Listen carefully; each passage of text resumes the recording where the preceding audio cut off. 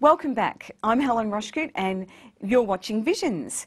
If you've just joined us, we're talking to Philip Benwell, the National Chairman of the Australian Monarchist League, and we're talking about the constitutional monarchy. Welcome back, Philip. Thank you. So, if an Australian republic is inevitable, should Australians agree on a republican constitution during the Queen's reign? Well, in the first instance, obviously, I don't believe a republic is inevitable. And, I mean, Republicans are already talking about a republic during the Queen's reign at this present time. They've been doing so for the past 20 years. And in fact, recently, in recent times, the first time that a republic was raised was in 1958. With Rupert Murdoch, who said, I think it's about time that we had a republic in Australia. So, I mean, it's 50 years that this thing has been going on. And yet still, the Republicans cannot tell us what sort of republic they think that Australia should have. They've tried an appointed president style. They're thinking about an elect the president style. So goodness knows what they're going to come up with. But whatever it is, nothing they come up with will better what we've got now.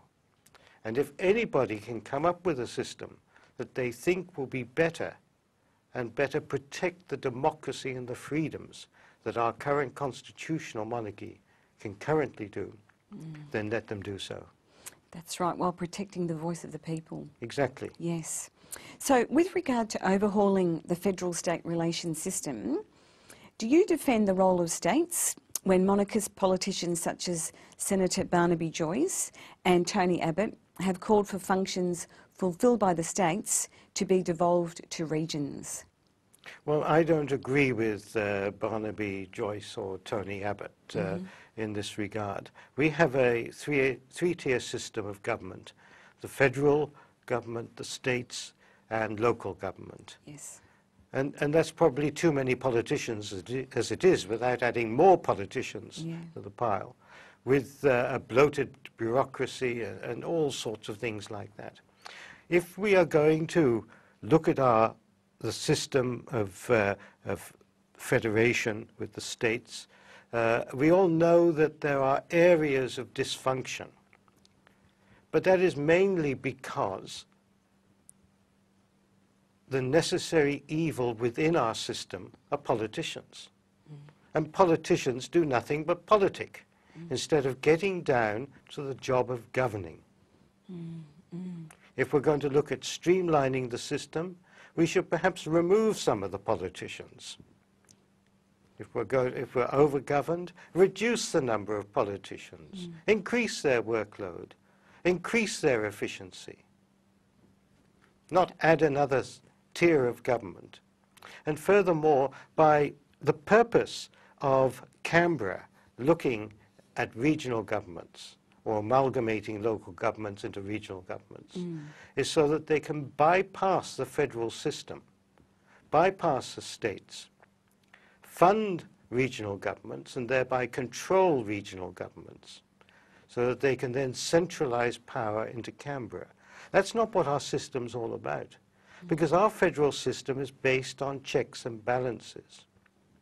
And whilst the states may act in ways that we don't want them to act because of the incompetence of our state governments, let's not destroy the system of federation, destroy the checks and balances within our system just because of the inadequacy of the people that we elect.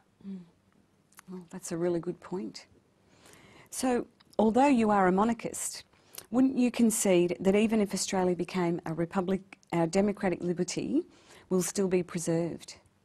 Well, if we became a republic, we'd still get up in the morning and have breakfast and eat and drink and go to work and then come back home and so on like that. Yeah. The sky won't fall down. The sky won't fall down.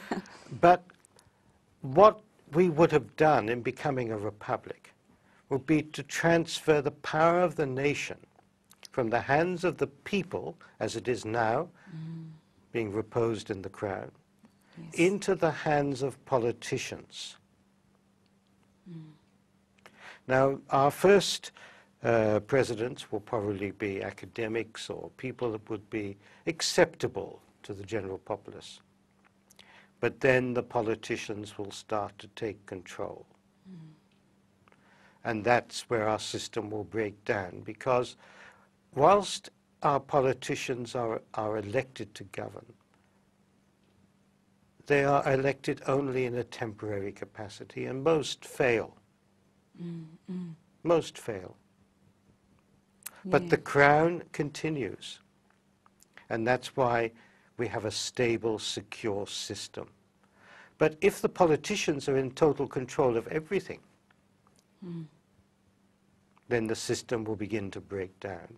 And one of the main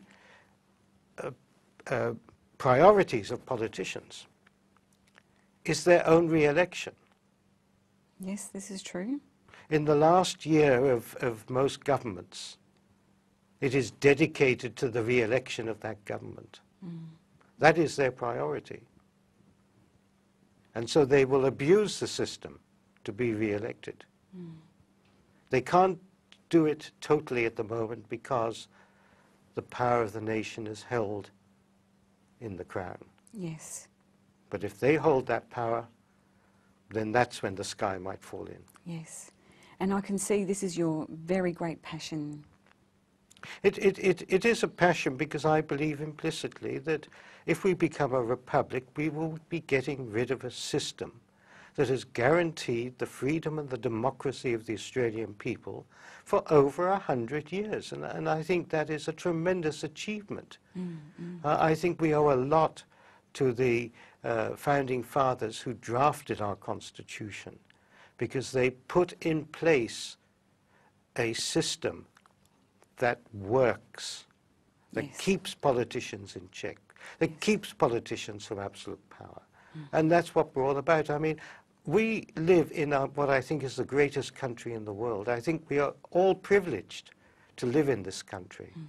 Let's not destroy what we've got just because a few people may not understand our system, or worse, may not like the fact that it is a system we've inherited from Britain. Yes. We've got to look beyond that. Yes, thank you. Thank you very much, Philip. We will go to break now. So as we go to break, stay tuned. We'll be back in a few minutes.